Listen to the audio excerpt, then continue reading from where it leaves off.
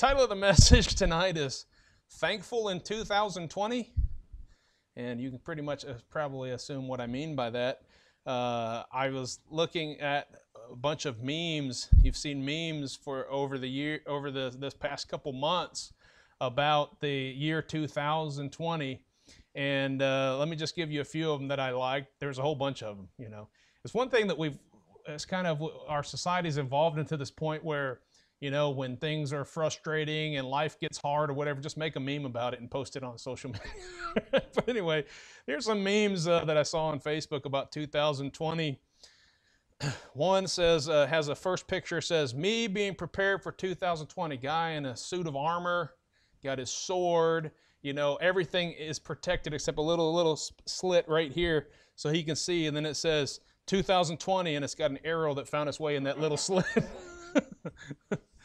One of them says, question, if 2020 was a drink, what would it be? And the answer, colonoscopy prep. If you don't understand that, you're too young. I've never had one, but anyway. Here's another one. It says, 2020 is a unique leap year. It has 29 days in February, 300 days in March, and 5 years in April. Obviously, that was written in April. There was another one where this boy is just showing the first picture. He's like, the second picture, he's got heads down, and it says, teenagers in the future trying to learn all the things that happened in 2020 for their history final. Ratings, 1 out of 5 stars, 2020. It says, very bad, would not recommend. Okay, one has a picture. I don't know, this was popular here a while back. You remember when they tried to storm Area 51? That was a big thing. And it's got a picture of the reporter and the guy's running behind him, and he's running like this, which is some kind of weird anime reference. I don't completely understand it. And he's running behind that, so it kind of became a meme. And it says, the world was fine until we decided to raid Area 51. Just saying. I think that's kind of funny. There's one where this guy's drinking coffee out of a cup. And the cup, I think, is supposed to be some kind of cat or something like that, and so its ears are sticking up, but it kind of looks like a little knife or something sticking up out of the cup, and it shows him taking a drink, and the knife part's going right into his eye, and it says, yes, a nice cup of 2020. Okay, one says, and if you don't understand this reference, you trust me, you don't want to know anymore, but it says, I cannot believe Tiger King was the most normal part of 2020. My family knows who Tiger King is because we went to that place before anybody knew who he was, and we didn't know who he was, and we went to that place. But anyway, that's a long story. Last one is a bag of chips. It says, if 2020 was a bag of chips, and it's Lay's, and the flavor is orange juice and toothpaste. That's 2020 if it was a bag of chips. So we understand 2020 has been a bad year. A lot of people making jokes about it and making fun of it. And really, it's devastated some people. Businesses have shut down. People have lost their jobs, lost a big portion of money. And really, in many ways, it's made our nation kind of go insane, it seems like to me. And I've noticed here lately, just this last week, I saw articles. Now, I read the articles of mainstream media just to see like what they're putting out there. Right? I'm very skeptical because we're living in a weird time where they censor everything that's put out there, and it's like they're really forcing one view on everybody. Okay, we understand that. But I look at it, and it's just interesting that the latest media is about this vaccine, this coronavirus vaccine that they're coming out with. And, you know, one day it's like, hey, good news, the vaccine is now, whatever percentage effective. And less side effects and all this kind of stuff. And so it's back and forth on how much we can, you know, put our faith in this vaccine. It's kind of up in the air. Of course, I'm not taking one, but we're against even taking the flu shot. And we know some people in our church that don't have that. And there's, you know, 3 people in our church this year that took the flu shot and immediately got sick. They said, I don't know. It's just like I got some flu symptoms. And they had it for like 3 weeks. I'm like, wouldn't you rather just get the flu? Right? But they did that. But anyway, So my mind's thinking, well, why would I want to insert, the COVID into me? I know that's not exactly how it works, but still, you're going to get the side effects. Another article comes up on my feed, and it's somebody saying doctors are warning that the side effects of the vaccine are no walk in the park. Okay, but they're saying take it, but just know that the side effects are not going to necessarily be easy. And then another one comes up, like I think it was yesterday, where this doctor says, and this is just mainstream, I'm talking like CNN or something like that, I don't know, like a mainstream media article, and this doctor is expert, is what it called. This expert is saying, don't overthink it when it comes out. Just take it. Don't overthink. I promise you, that's like a quote. Don't overthink it. Just take it. And I'm like, how does our society, just like a bunch of sheep, just saying, hey, whatever they tell me to do, And then the ones that say, wait a minute, there's something wrong with this. They're like, you're just a rebel and, trying to cause problems. And so from my perspective, the world's gone insane, right? And so sometimes as Christians, we can look at that and think, man, what kind of America am I living in? And we can get real upset about that. The country's divided like never before, it seems. If it's not about the COVID situation and whether you should wear a mask or not wear a mask or whatever, I mean, it's just kind of crazy. The division, then it's about, and the parties, obviously left and right, and you got riots and you got people, obviously police and Black Lives Matters and all that. It's been a crazy year, and there's no indication of it getting better in 2021. Right? I really don't see it getting any better. And so most, likely we got a new president in the next 4 years, and people are thinking, oh, what in the world are we what kind of surprises are we in for in 2021, So it can be distressing. It can be, bring a lot of fear or whatever. And not only that, what I've noticed this year, if you keep up on some of our friends, in the different groups that are out there, preaching groups or whatever, there's been a lot of division. People kind of like leaving each other and going to different parties, if you will, and different sects, and kind of turning on other people, saying, "Hey, we don't like this guy anymore," or whatever. It's happened a lot this year, and it's really been. It can be depressing if you're not, if you're not careful. I remember whenever I was going to BBC in Springfield, and it had a lot of problems. I knew that when I went in there. I knew that after I was there for a little while, I wasn't going to stay there. I didn't like some of the teachings and different things that was going on. But I remember when there was what some would call a split, where a lot of people left that college, and I ended up leaving that college as well and going to Heartland in Oklahoma City. And it seemed like a split. And I remember this feeling. I was going through some personal things in my life with my parents and stuff like that too during that time. No, I think that was a little bit later. That's besides the point. And so, but anyway, I remember feeling like, my parents had divorced, right? And I'm not talking about my real parents. I'm talking about in the Bible colleges. I'm like, whoa. Everyone's splitting. Like, I know we disagree and we have different methodology and different things going on, but this group left that group and now they're suing each other, calling each other names. I mean, there's all kind of weird stuff going on. The president of the college got up and made this huge announcement, just blasting, Brother Sam Davison for some of his views. And I remember just being in turmoil inside thinking, oh, man. And this is what I feel like is going on in our country and in the churches and different preacher friends that we have and everything. And it can be a little discouraging. Hey, let's just rewind and do 2020 all over again. It's been crazy. And then to top it all off, at Iola, we've had 3 deaths this year. 3 deaths, not coronavirus related, but it happened during this time, which made it difficult on some of the funeral service and some of the different arrangements and all that kind of stuff. We had 3 of our precious older folks pass away, and you think, man, what's going on? This has been a crazy year.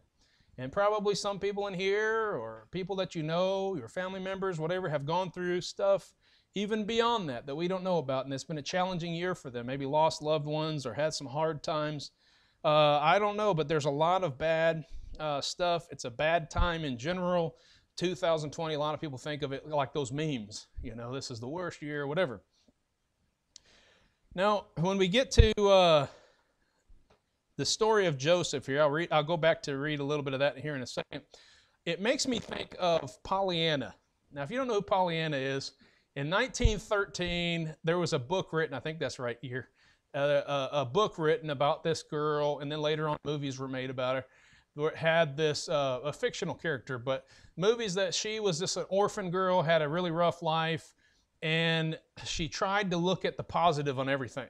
So bad things would happen in her life, and she would kind of turn that to good, and everybody just marveled, like, what is this little girl? You know, why is she looking at everything and being so happy whenever things are really bad in her life? And so in the book, I can't remember if this was in the movie or not, but in the book, she explained this game that she played called the Glad Game.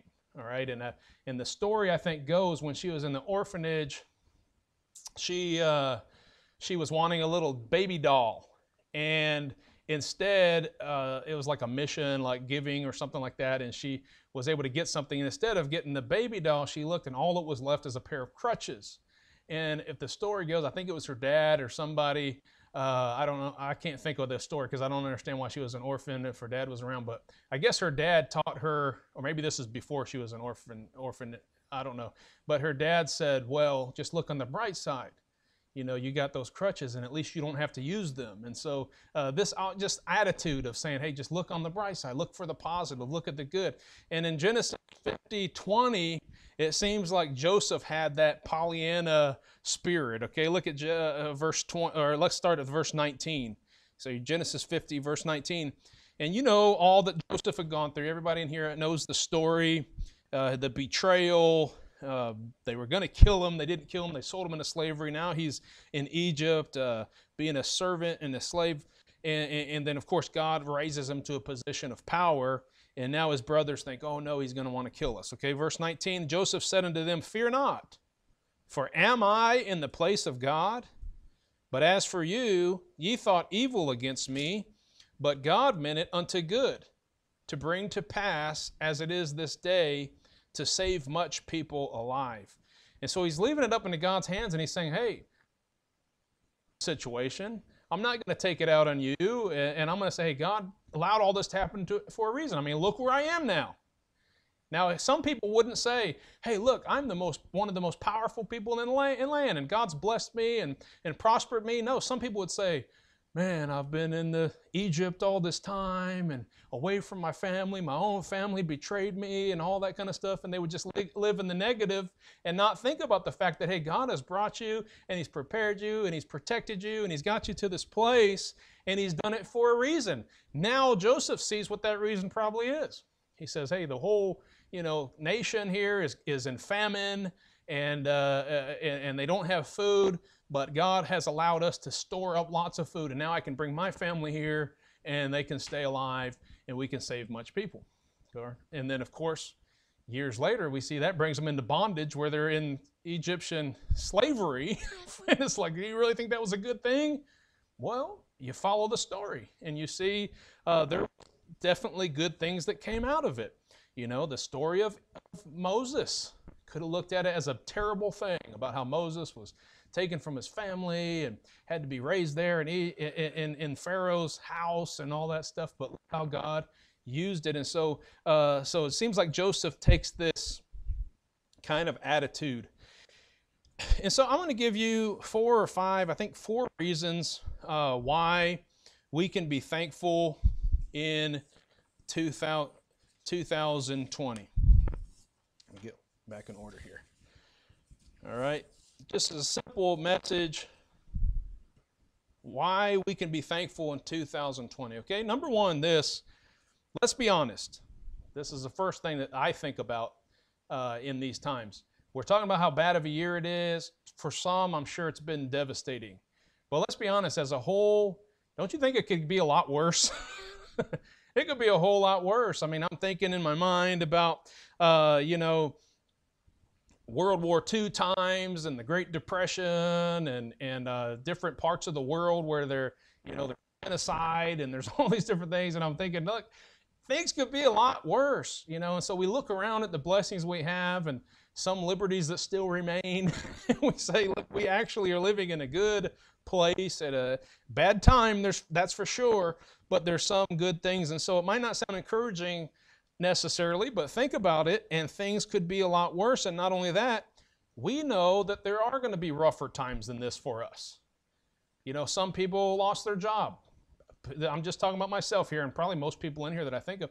I didn't lose my job, right? Some people lost loved ones and family. I didn't lose anybody. Things haven't really been that tough for me.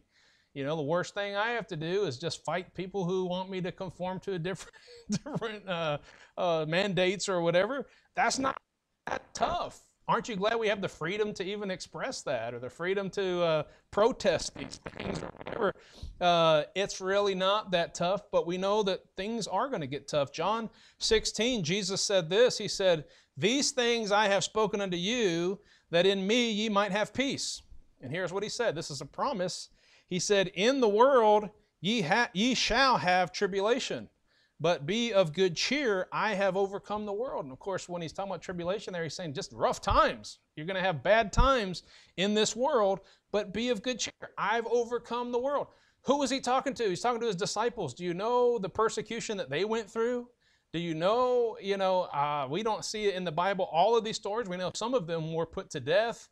History says that all of them pretty much were martyred for their faith. Certainly we look at the records of things that went on in that time and the people that were killed for their faith and all that, and we say, aren't you glad we're not living through that right now?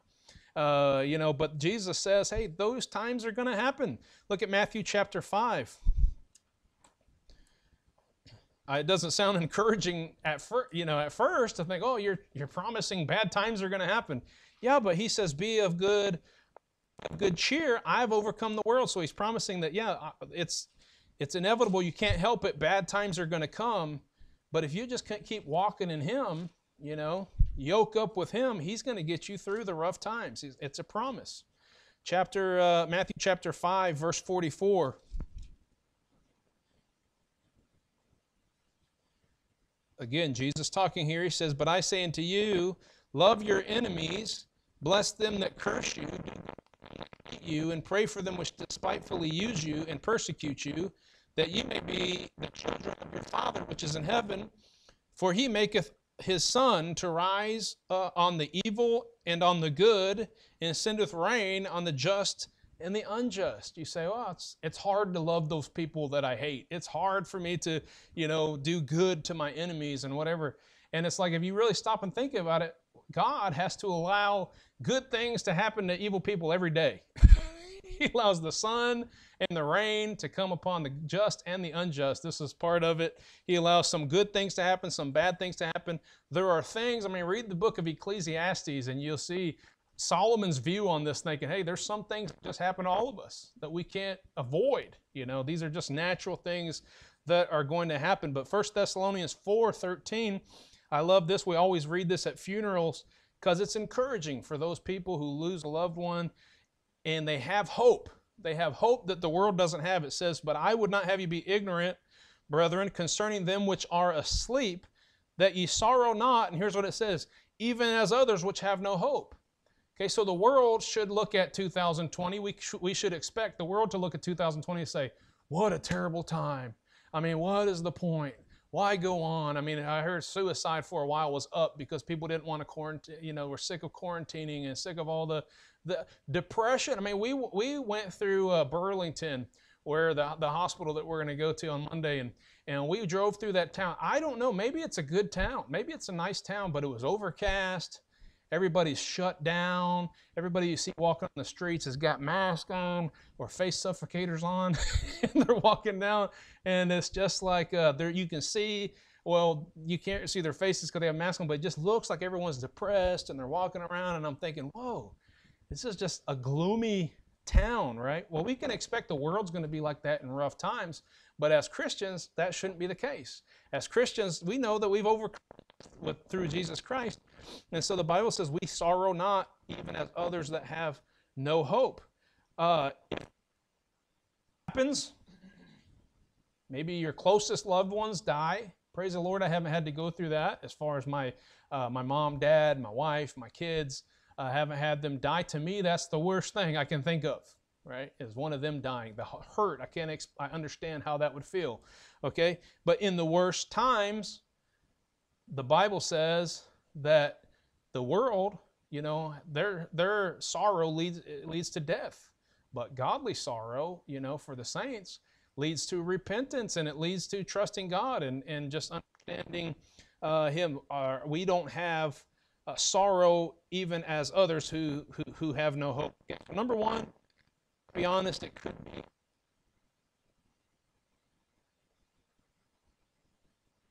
we know that destination. That's the hope. I don't understand anyone that would teach a gospel that didn't include eternal security.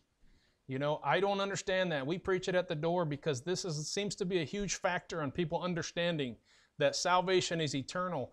And I think if I'm not preaching eternal security, I'm not preaching good news at all because people are going to live in fear thinking I could lose my salvation, and so we are trying to show them that the gift of salvation is eternal. Because when you really understand that, you grasp that, and you've been born again, you're a child of God, you're rest and secure. You're sealed unto the day of redemption. And so you have this hope that, man, I don't have to worry about that. Bad things might happen. I might even fall into sin, God forbid, open sin that everybody knows about. But you know what? I haven't lost my salvation. I'm going to get disciplined. I'm going to get chastened by the hand of God if I do that. But I know I haven't lost my salvation, and that's encouraging. We don't have to live in fear every day of our life. And so we know we will reach our destination. If everything else fails, if we die, we know where we're going. And there's nothing to be more grateful about than our salvation and the salvation of our loved ones. It's good to know all your children are saved. It's good to know for grandparents. I know oftentimes I think of Mrs. Cora Mae Collins, Valerie's grandma, and she just keeps track on all of her family members, just waiting for the day they get saved and praying for them. And she just, because you want to know that everybody in your family is saved and going to heaven. And so there's no greater feeling, to know that no matter what happens in this world, I know I'm going to heaven. I know my loved ones are going to heaven. I'm going to see them again. And this is why Job could say, though he slay me, yet will I trust in him. This is a great peace that you say, man, I don't know why God's allowing me to go through this, but you know what? He's the one that's going to give me eternal life, and so I'm going to trust in Him no matter. Paul says similar thing. Paul says, for me to live is Christ, and to die is gain. I'm going to live for Christ no matter what I suffer through, and no matter what the trials and tribulations happen in this life. I'm going to live for Christ, and when I die, I know that's even better, right? And so this is a wonderful blessing for the Christians. And the reason why we can be thankful in 2020 or any time, no matter how bad times get, we can be thankful. Number 3, being thankful in 2020, we not only know how the story ends, but while we're here, you ever feel like you're just kind of like, you're waiting for your destination. The Bible even says we're pilgrims and strangers in this land, right? So it gives you this idea like we're on a journey. We're on a trip, if you will, going through this world, right? But here's the cool thing, is that God gave us the Bible. While we're on this trip, like this is our map, right?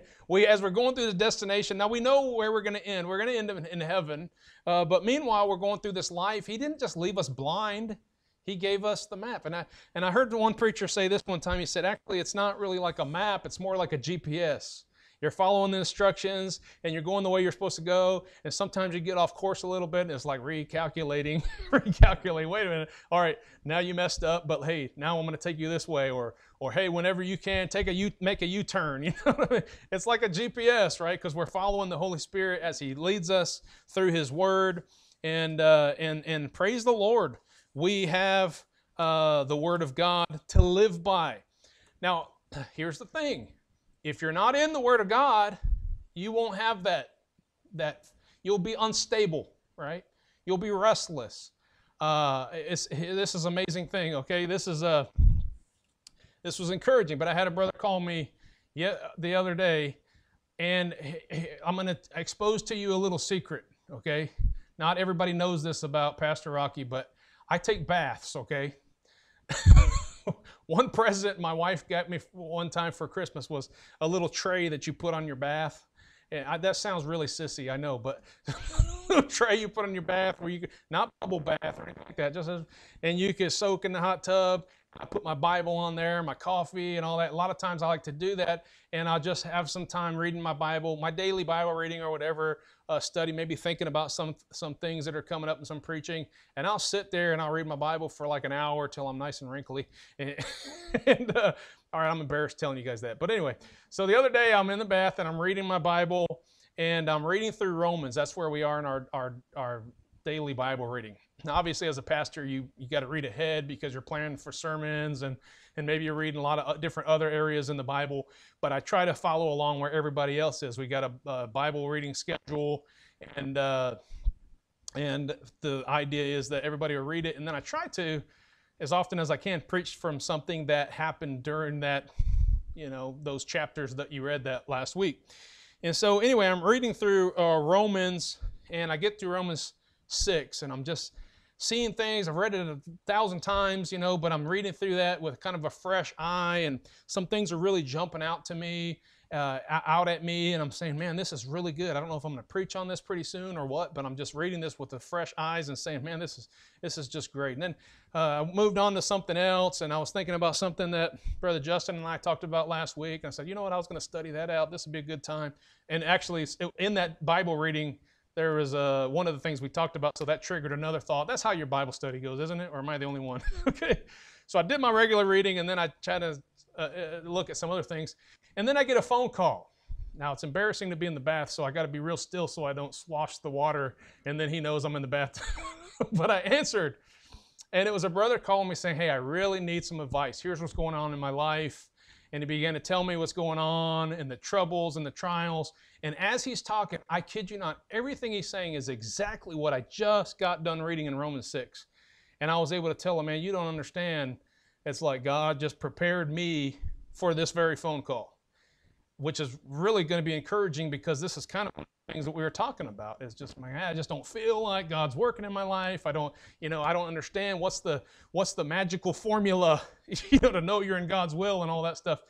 Boom, it was right there. It's exactly what I'm saying. And so here's what I want to say to you.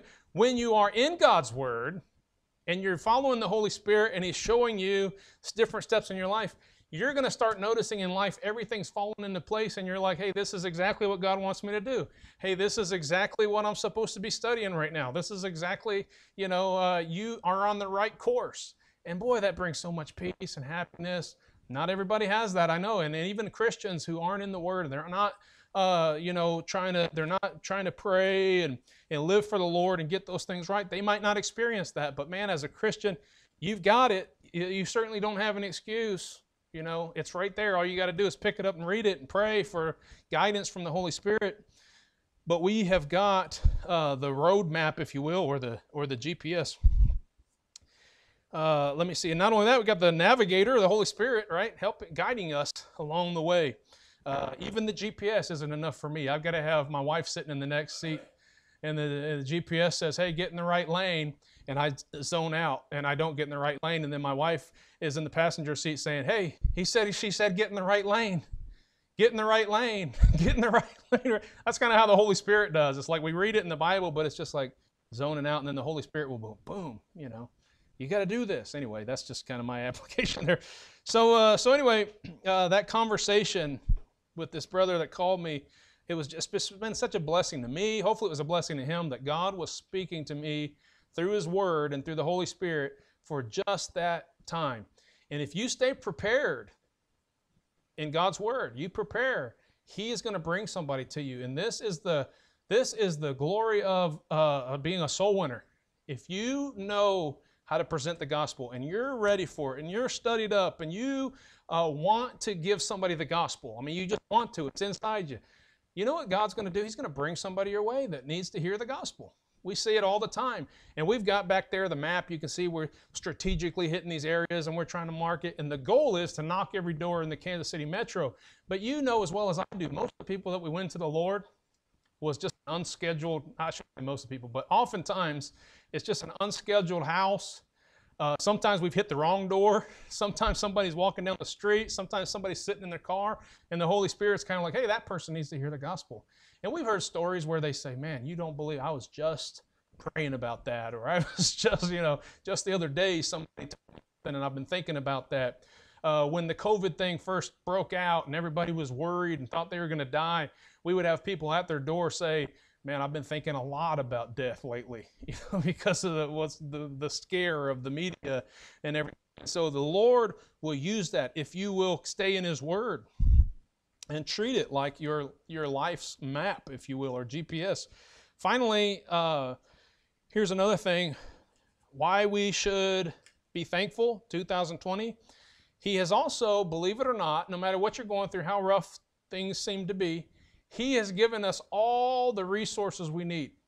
He's given everything that we need. I already mentioned the Word of God, that's for sure. Not only that, He has given us, He provides for His children. And look at this. You say, well, I'm dirt poor. You don't understand. Yeah, but He provides the money that we need. He provides the wealth that we need when we need it. All right? I can testify to that for sure. When you need it, it's there. Right? Now, I'm not talking about a magical, just be stupid with your money and just throw all reason away, but I'm talking about when you're serving the Lord, you're trying to do what He wants you to do. He's going to provide for you what you need to do that, okay? How about health? You say, well, I'm not very healthy. I'm sick. I got this problem. I got that problem. Yeah, you're healthy enough to do what He wants you to do. He's going to provide you enough health, to get through whatever situation. You say, what if I die? Well, to live as Christ, to die is gain, right? But for the most part, it's understood. God's going to get you through these different things. He's got a job for you. He's got something He wants you to do. He's going to provide for you, okay?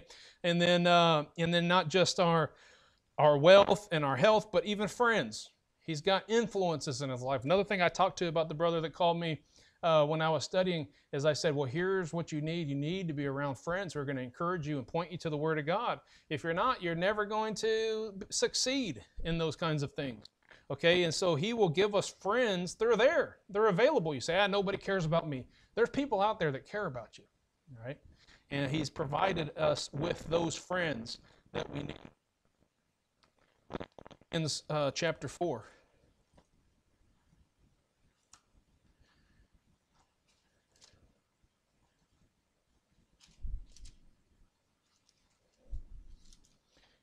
Actually, if you get there, hold your place and go to Psalms. We're going to come back to Philippians, but go to Psalms first. Psalm 37.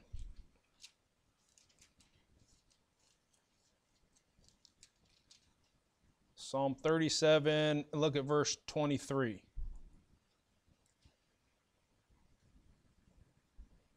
Now, we understand there's none good but God. We understand we're all sinners. We understand that. But oftentimes the Bible talks about a righteous man or a just man or a good man. It doesn't mean perfect. It doesn't mean without sin. Of course, it just means somebody who is righteous in God's eyes, like Noah was, or, even Lot is called a righteous man. They vexed his righteous soul. And you're like, Lot? Righteous? Yeah, he was righteous. He was a believer, and he was saved. And it wasn't his own righteousness, but he was counted as righteous for his faith, just like every other believer. It says, the steps of a good man are ordered by the Lord, and He delighteth in his way. Verse 24, though he fall, he shall not be utterly cast down, for the Lord upholdeth him with His hand. Look at verse 25. I have been young, and now am old, yet have I not seen the righteous forsaken, nor his seed begging bread. I think it's interesting. He says his seed, right? Who is the seed? Well, the righteous, the good man. It's the seed. Isn't that neat? We're the seed of the Lord. We're His seed. We're that godly seed, right?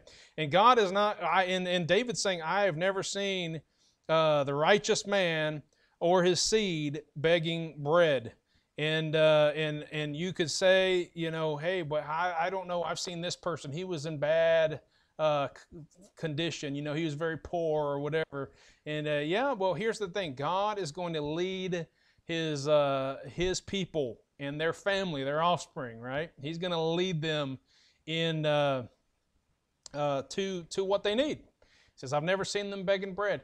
And I'll say this, I've seen a lot of Christians, people trying to serve the Lord, and they've had rough times. And they can't hardly get through, and they don't know what they're going to do next. Yeah, but God's always come through and always provided for them. They never got to a point where there just is no hope, right? He'll get you through. You just keep following Him, and that's something that we can be thankful for, that He's provided everything that we need. Look at Philippians 4 now.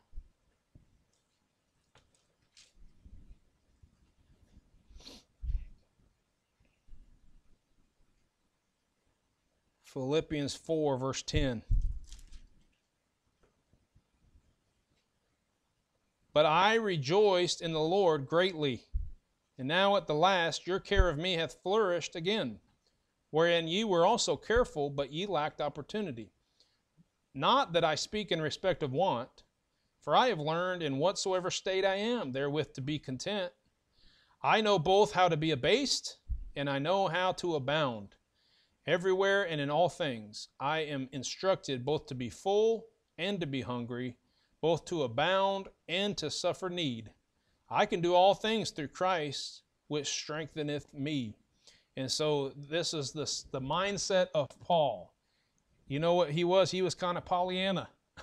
He had a Pollyanna type mind. He's like, hey, if things are bad, I'm just going to wait for the times that they're good, and I'm just going to enjoy what I can while I can.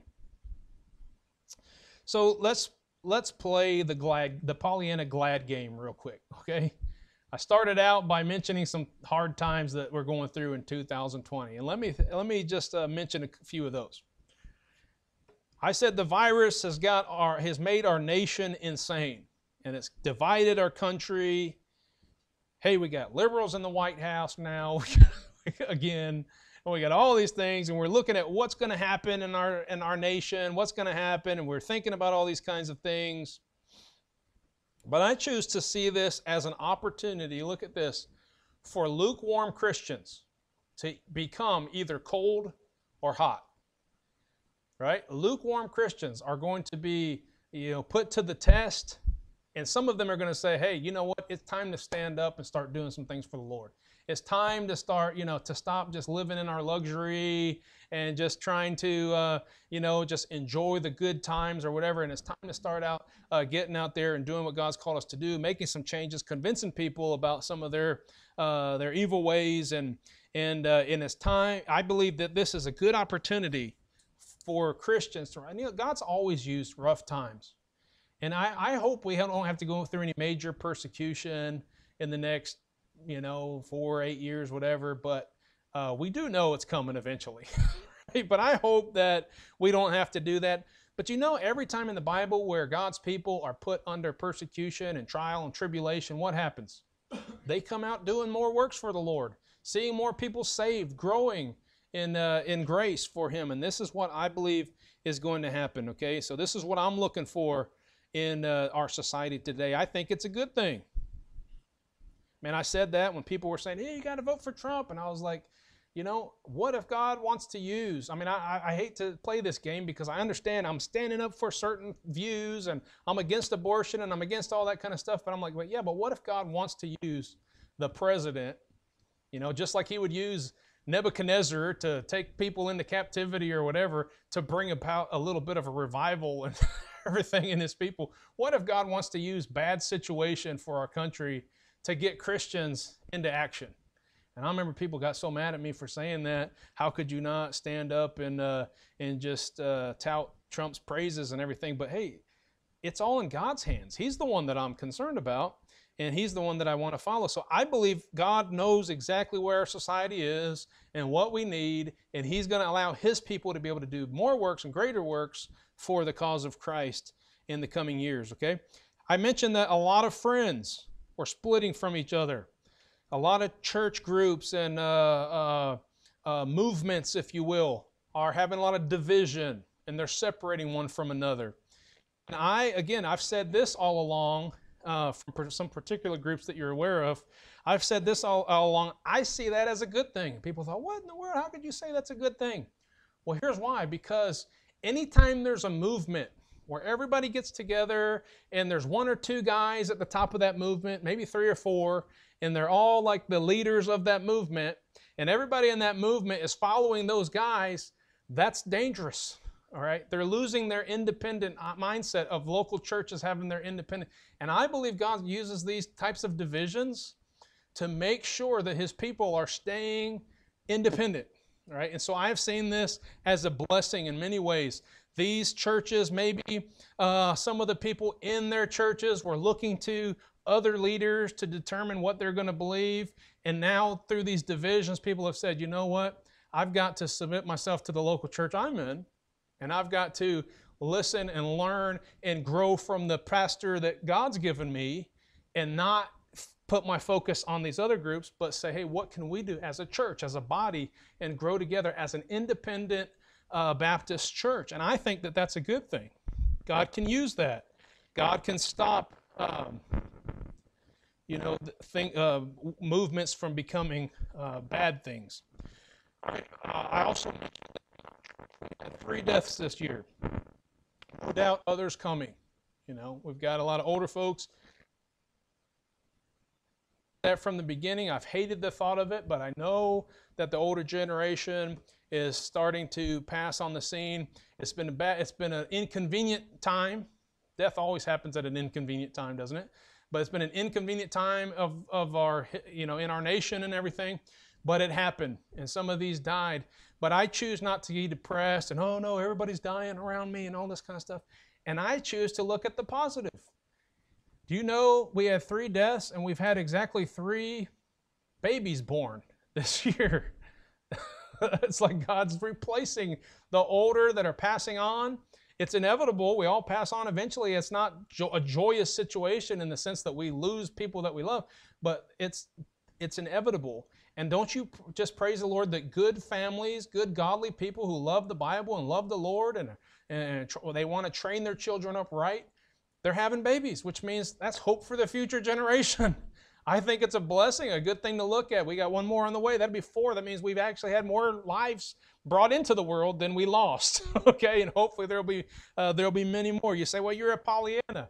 Well, I think that that's a good thing to look at the positive that can come out of these things. All right, and I believe that that's good to know that our future is the Lord's doing a work. He's calling out some Christians to be fervent, to be fired up, to be not lukewarm. He's also raising up families and allowing them to pass down this to a future generation, okay? It's all in how you look at it. It's all in how you look at it. From one perspective, somebody can find the fault in everything. They can be bitter about everything that happens. They can be depressed. And I'm telling you, I've seen it in people, and you're just like, how can you not see all the good things? You're just always looking at the bad things. It can easily happen to anybody. But the Bible tells us what perspective we need to have. The Bible tells us how to look at things. And let's look, if you would, at 1 Thessalonians, and we'll close with this. 1 Thessalonians 5:18.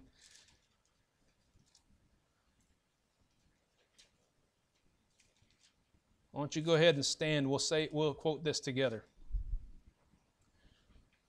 1 Thessalonians 5:18. And Iola, this was our scripture of the week that we print off in the bulletin, and every service we say it together. So I'll have you say it with me. We'll all quote it together. 1 Thessalonians 5:18. Ready?